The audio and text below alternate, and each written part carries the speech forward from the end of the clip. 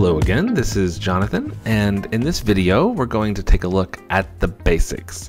So what we're going to do is build a very simple video with a few different files, kind of walk you through the flow, the basic, video editing flow. Very basic, but I'm going to try to keep this very easy and show you a few different ways to do things. So we're going to start out by, we need to add our files to the project. The first step of any video editing project is to add our files. There's a few different ways we can do that. The easiest is just open up your file system on your computer, which has your folders and files on it, and select your files and just drag them into OpenShot. So it doesn't get much easier than that.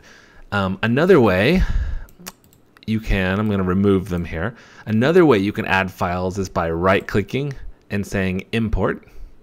And even another way is to click the green plus sign, and that brings up this little dialog and you can select multiple files. But again, the easiest way is to just drag them in.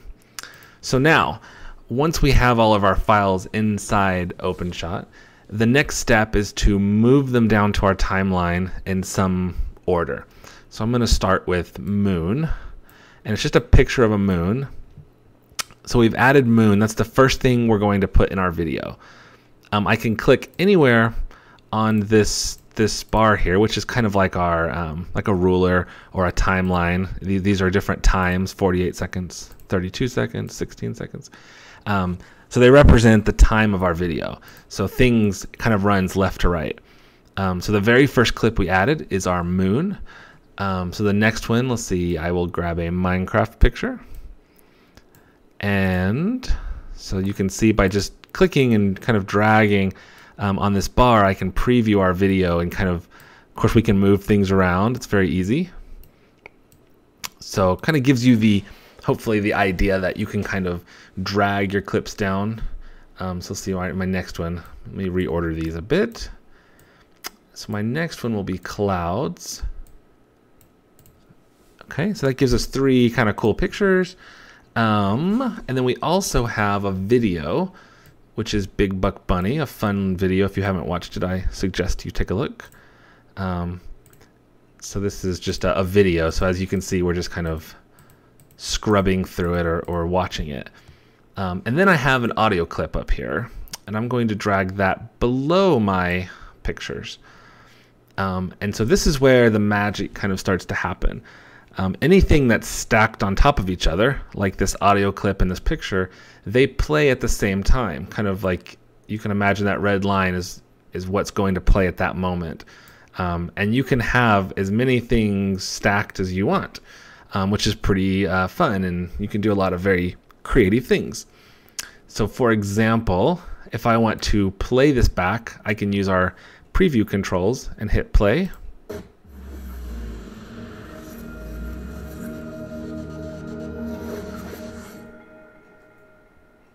Now, it's not a very long audio clip. It kind of ends right there. But you can imagine if it was a longer clip, it would continue to play behind the behind all of our photos.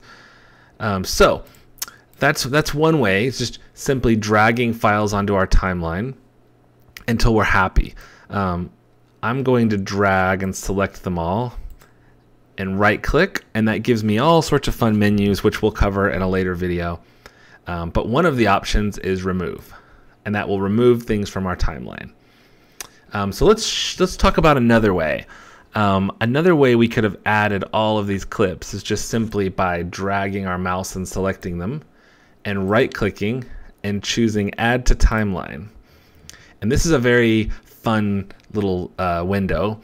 These buttons down here can kind of shuffle or let you move things up and down. You can decide what track you want to put these clips on. You can even do things like fading and zooming. For example, I can add transitions, but let me go ahead and click OK, and you can kind of see what happened. It added all of those files onto the timeline in the order that we had specified, which in this case was random, and that doesn't really make sense. But if you had for example, a photo slideshow or a sequence of video clips that you wanted to play in a certain order. You can kind of imagine that's a very quick way to add them to the timeline. So while we're talking about the timeline, you can, as I said before, you can drag your mouse to select multiple things, and then you can click and drag all these things at the same time. So moving things around becomes pretty easy. They kind of snap to each other to keep it simple. So let's see, that gives you some basic idea of the functionality. Let me go ahead and highlight these three, and I'm going to hit the delete key, which is going to remove them, another way to remove things. And I'm going to zoom up on our timeline. So this bar right here, it's a very long bar. This gives us our basic zoom control, so we can get in real close. We can pull it back and see a whole bunch of clips at the same time. So it's just changing our time scale, if that makes sense. Kind of zooming in, zooming out, so we can see it a little better. So another really neat thing is sometimes you don't just want one picture to snap to the next picture. You want it to kind of gradually fade.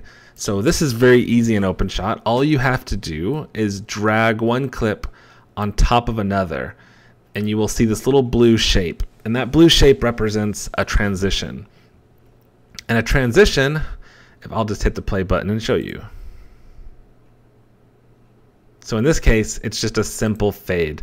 And it looks very nice, and you don't have to do anything fancy. All you have to do, so I'll do that again. I will click on that and hit delete, and I will separate them again. So I just simply drag one over the other as much as I want to overlap them, and let go, and we've just created a transition, just that easy.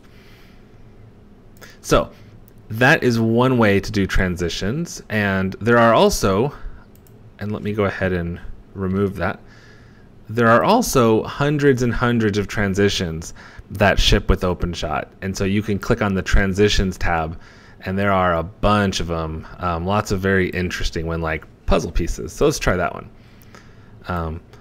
So adding puzzle pieces, you can see we can transition between the two clips, but it now, instead of it fading, it's revealing the next picture through the puzzle pieces. So pretty neat. You kind of get the idea there. Okay, and lastly, we're going to go back to our files, and I'm going to show you one more thing that's pretty cool. We're going to right-click, add to timeline, and this time we are going to say we would like the pictures to zoom in, and we would like a random transition between them. So go ahead and say OK. So now this is where it gets very interesting. It put our video first. So let's get here where it starts to fade. Now we have random transitions, and we have zooming on each picture. So this is where you start to see the real power of being able to add multiple things at the same time and add effects and transitions all with one simple dialogue. So that was our audio clip, of course. So that's the basic thing. So let me move this stuff. Actually, let's just clear this one more time. I'm going to highlight it and hit the delete key. So let's just drag Moon down here. This is, and maybe Minecraft. Those are two fun clips, and overlap them. So now we have a very simple fade between two pictures. Okay, so let's pretend that we have our video. It is perfect. We've put our clips in the order we want them. We've previewed it with our little preview player, and we're happy. So the very next thing we're going to do is up here at the top of the screen, there's a red button. And we are going to click that red button. And it pops up a very simple export window. And without really having to explain all this, you can pretty much give your file a name and hit, so we'll say Moon video. We've created a Moon Minecraft video. And so all we have to do is click export video. And once this is done, we will have a brand new video that has been created, which is going to look just like our preview did.